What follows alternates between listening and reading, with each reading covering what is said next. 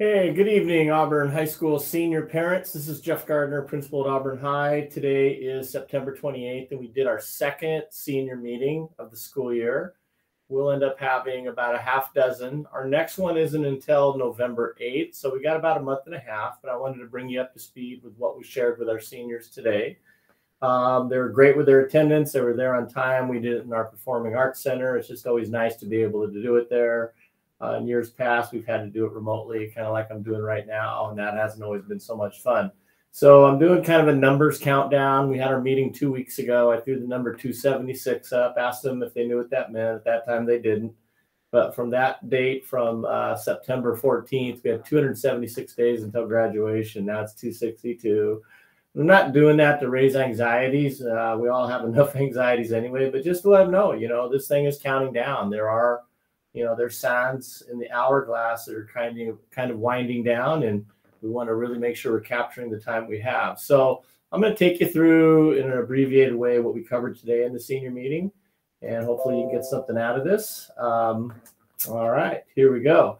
So 2 weeks ago, I asked them to do their homework, and I asked them today before I showed them the slide, how many of you guys got your homework completed? And some of the kids were like trying, well, I did my weightlifting or I did that. And I said, well, that's extra credit. But your homework was to figure out who your graduation walking partner is going to be. And I told them that's 100% optional. I kind of explained to them why. I'm going to shut my camera off here. Why that's important, because that kind of gives them an accountability partner. And for the reason that maybe they might miss a senior meeting or something, they got someone to cover for them. So they don't have to have a partner. They could even have a small group of friends. They're kind of covering for each other, but I think it's just sometimes just more fun to go through these things with somebody else.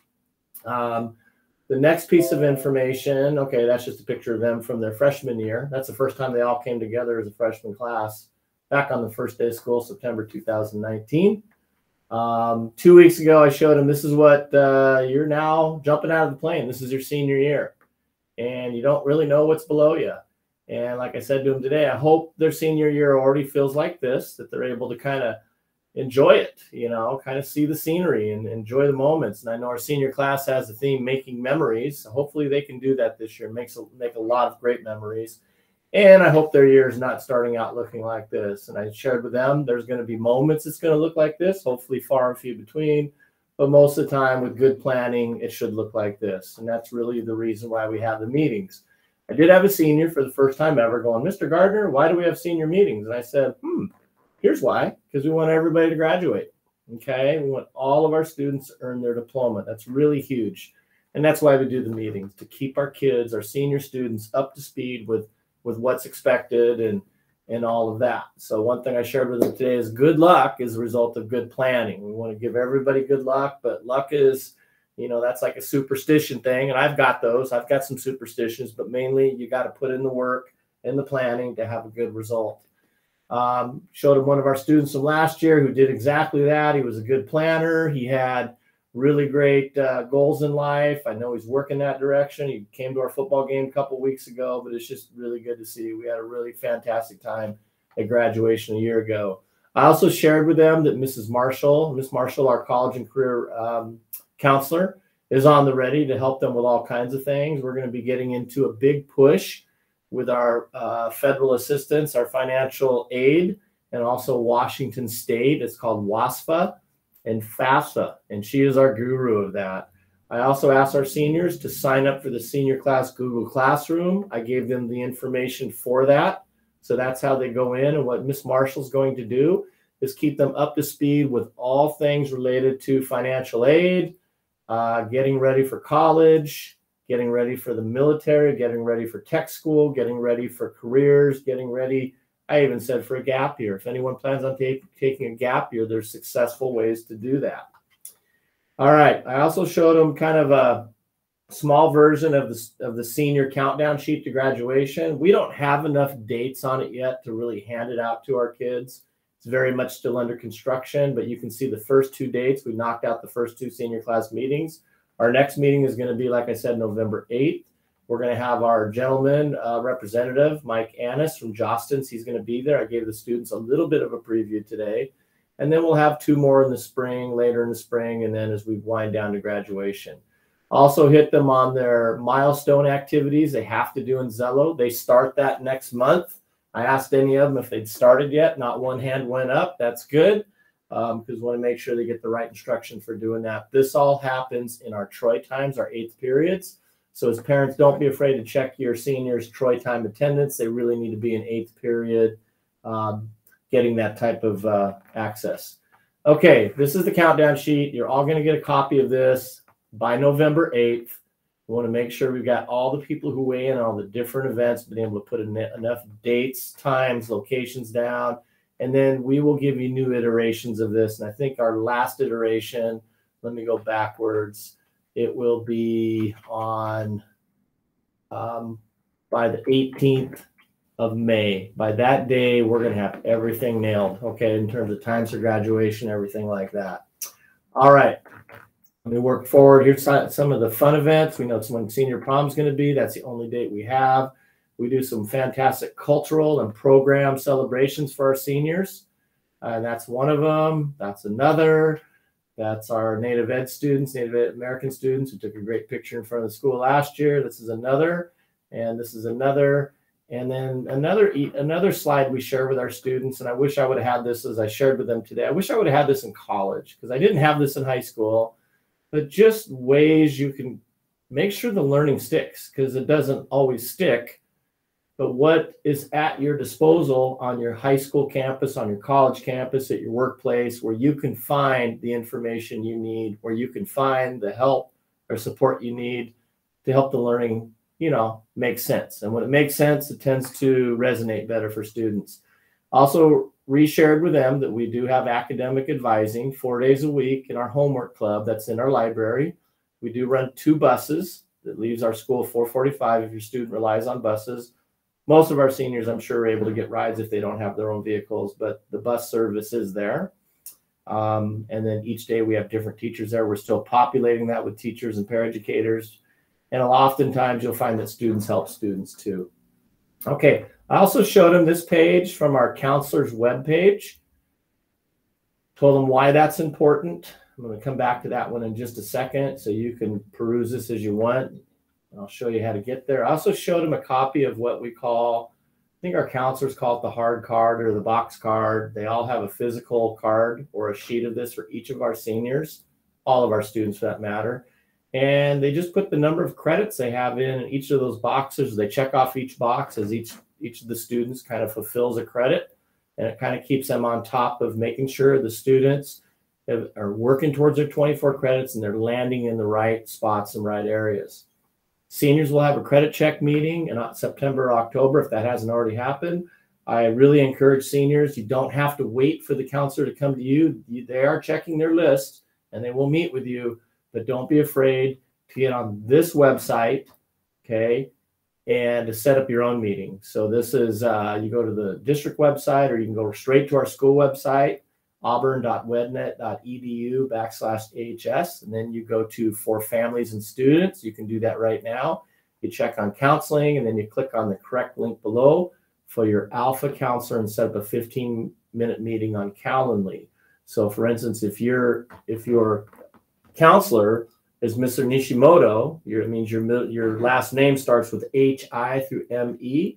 You then would go where it says click here to set up an appointment, and then that would take you to a calendar and you set up whatever works for you that's open for you. All right, diploma requirements is something we went through 2 weeks ago, but I think this is something that definitely needs an extra repetition on. We talked about having 24 credits done in those right boxes. For on-time graduation. And if it does take longer, some of our seniors may not graduate on time. The diploma is still the diploma. I gave them another quiz. What does a high school diploma really mean? One of our students kind of sort of remembered. He remembered it might be worth about $51,000. Well, over a course of a 40-year working career, it's going to be worth about $500,000. Okay, $400,000 to $500,000 extra. Somebody could make only because they have a high school diploma, and that's based on averages. And then we kind of went through the different course, the numbers they would need to have for each of these. And let's see. Also went through the Zello, explained to them they have to They don't have to pass the Smarter Balance. We want them to. We want them to take it. We want them to do their very best job in math and in English. But before they can access any of the locally determined pathway alternatives to meet the testing requirement to get their diploma, they have to attempt and complete both tests. Okay. So if any of your seniors are signed up to do the test this spring, I don't have the exact dates today, but make sure they show up to school, they take it. Let's pretend they don't do so well, they don't pass it.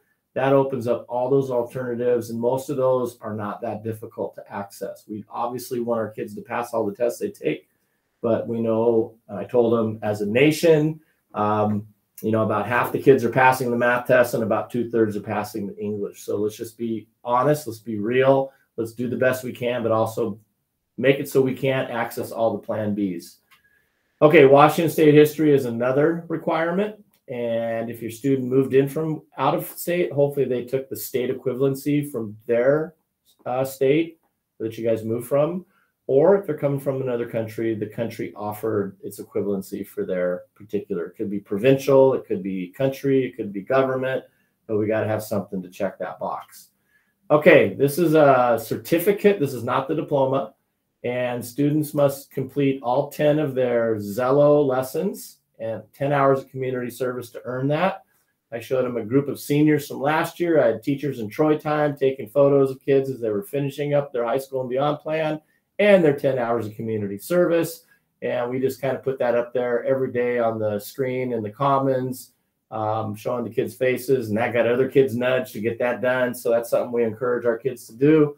And that is also a graduation requirement. They have to get their 10 Zello lessons done and complete their 10 hours of community service while they're in high school. Okay, any of our students that has a job, and I told the students this today, you got to have one of those jobs where you actually get a pay stub. If you're working for a relative or a friend, they're paying you under the table cash, keep that job, keep doing it. I don't think you're going to be able to earn credit for that, though. So that's one of the requirements. I told them to check in with Miss Tarsi in room 130 before or after school for more information. She's super accessible. So that's another way to earn some credit. And I think that's it. If some of our students are way behind in credit, there's also the state 22.5 waiver diploma. So some of our students, based on different situations, could actually graduate with 22.5 credits, but that has to be worked with their individual school counselor. Here's some other programs I wanted to make sure our students know about. On the top left-hand, you see one called APEX. We use APEX at our school. It's for credit recapture, credit recovery. Students are behind in credits can actually access for a second time the same course. I don't think it's done as well as having a live teacher, but for some of our students, online learning works really well for them, and they can earn the credit. Also, Washington Youth Academy, they run that out in Bremerton. It's I think it's a Coast Guard. It might be Navy, but anyway, it's a military type school. The kids live there for a few months, and what they're able to do in those few months is come back with 8 credits. And the kids that come back from that program, I think about every semester they do that, or every quarter. The kids that succeed at that, 8 credits, they come back, just with more purpose, more direction. So if you ever entertain that idea, it's worth checking out. The Open Doors program and the Graduation Alliance program, those both need to be accessed through West Auburn High School. Your students would not attend West Auburn High School. They would access it by becoming a West Auburn High School student. Therefore, that would be the launch pad to get them into Green River for the Open Doors program or for the Grad Alliance program. So there's other opportunities to earn that high school diploma. Of course, we want all of our current seniors to stay at Auburn and get what they need here at our school. But I just want you to know, if your students are way behind in credits, there's other ways of going about it. And that's the main thing. The one thing we do know, our senior prom is going to be on May 20th. We know that already. And the preview I gave them is the Jostens. That's the company that takes care of caps and gowns and graduation announcements and class rings and all that cool stuff, sweatshirts. And I just gave your students a short preview. I let them know, here's how you can access it. You go to the jostens.com site. You type in where that yellow circle is, Auburn High School. Make sure you go to the correct Auburn High School. There's almost a dozen of them. You go to the one with the Trojan head. And then you click on senior graduation order day, which is November 8th. That's the day Mike is coming for our next senior meeting.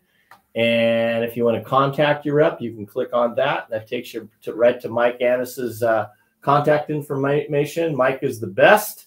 He will take care of your students, take care of your orders. You're always more than free to contact me, but more often than not, I plug you into Mike and Mike will take care of it. All right, the basic cap, gown, tassel, stole unit, and it also includes a graduation diploma cover. It's $57. And then it just increases from there depending on what type of stuff you want, what type of stuff your student wants. You got the announcements, you got the name cards, you got photos, you got all kinds of cool stuff. And hold on. And you got sweatshirts, you got class rings. I didn't put them there. Oh yeah, the tassel is worth the hassle. And sometimes the kids are going to feel like, you know, they flattened out and we got to just keep pushing them because it's worth it. Talk to them a little bit about decorating their caps. We'll get into that later. They don't have to do that. They can if they want. Some of our Native American students wear a very traditional cedar cap for graduation, but we'll be talking about that later. The last few slides are more just preview for forthcoming meetings. And I think that pretty much captured it. So hopefully that gets our kids a little bit more focused on what's in front of them. And again, we will not meet again until November 8th. And I just want to share with you, your students were a fantastic audience. They were mature, showed up on time. And yeah, they're going to be a fun group to work with as we move towards graduation. All right, if you have any questions, feel free to email me. Thank you.